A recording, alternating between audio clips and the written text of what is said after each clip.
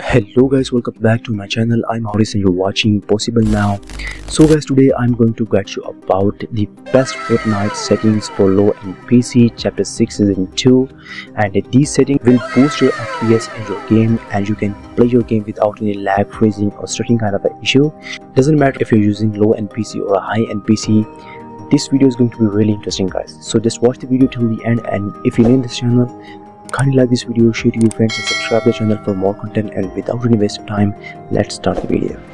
So guys, first of all, one of the most important settings here is where many people make mistakes is the rendering mode. So if you're using Intel HD graphics or low-end PC like Nvidia card, make sure to select the performance mode.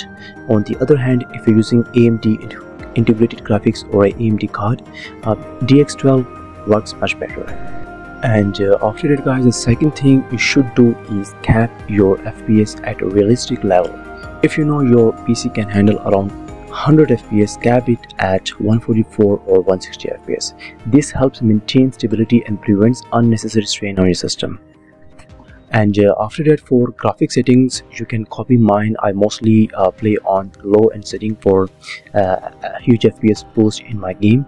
So I have found these to be most effective for low end systems, and set the upscale to 7 as it looks like the best in my opinion. Additionally, I don't keep my 3D resolution at 100% because I have adjusted it in my config file, which I'll show you how to access in a moment. And for the rest of the settings, make sure to set everything to the lowest possible options.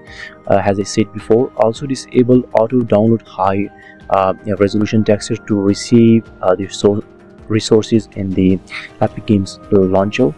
And now I have prepared a fully optimized game user settings.ini file with the recommended resolution and 3D resolution already applied. To get this file, click the link in the description, or you can watch the video to manually optimize your config file. So what you're going to do is locate the folder, open the Windows search bar and type in %local app data % and press enter. Now navigate to the game, Fortnite game, go to save, go to config and go to Windows client, and in this folder delete your current game user setting.inf file and replace it with the one I provided, or you can watch the video to manually optimize your game user settings here. So guys, after that, the next thing is we need to free our CPU space. So for this, you need to open your task manager and check your CPU space from performance tab, because mostly Fortnite is mostly based on your CPU. So that's why you need to free your CPU space and check any of the program or file or application that takes your CPU memory. Find these kind of files and simply right click on it and end task these kind of applications.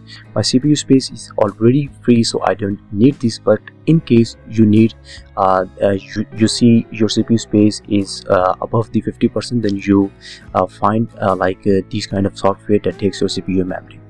And once it's done, the next thing is we need to close the background applications.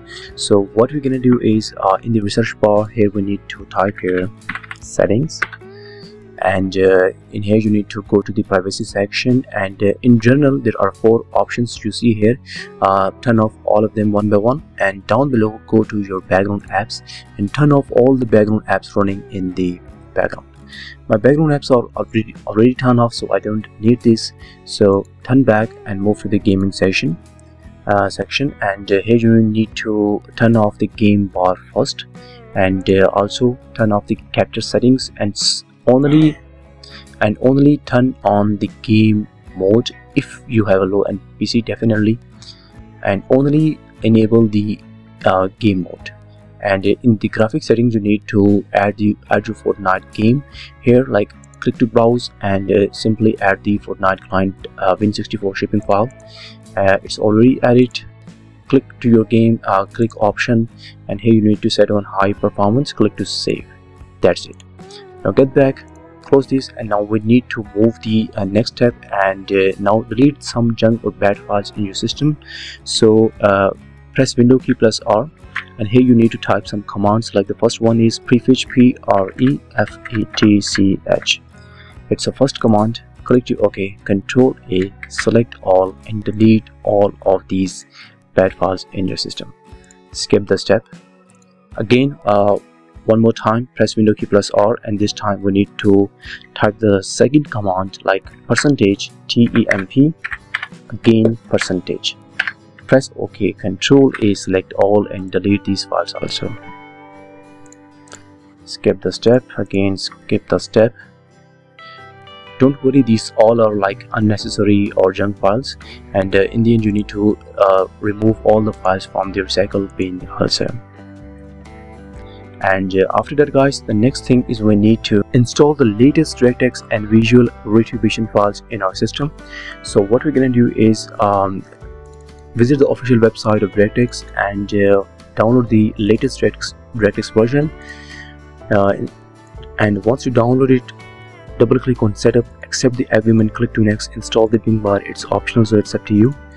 And after some minutes it's done, click to finish, and now move to the visual retribution files in the system. So visit the official website and download all the visual files in your PC. So here is the batch file, click on it, and just simply you need to install all the visual files in your system. You just need to simply click to yes, click to OK, and rather of the steps it will automatically perform. Don't worry, these all are safe files. Click to yes, click to OK.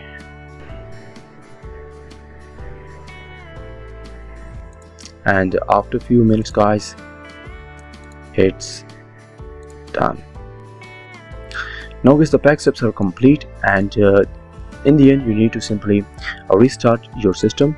And before launch your game guys, you need to just one more time open your task manager and check your CPU space from here. And if any of the recording software or like Adobe Photoshop kind of applications takes your CPU memory, then simply right click on it and end task these kind of applications. And once you free your CPU space here, close the task manager, and now you're ready to launch your game. And now you can play your game without any lag, freezing or stuttering kind of an issue, and you will see a huge FPS boost difference in your game now. And if you found this video helpful guys, kindly like this video, share it with your friends, and subscribe the channel for more content. And we will meet in the next one. Until then, peace out.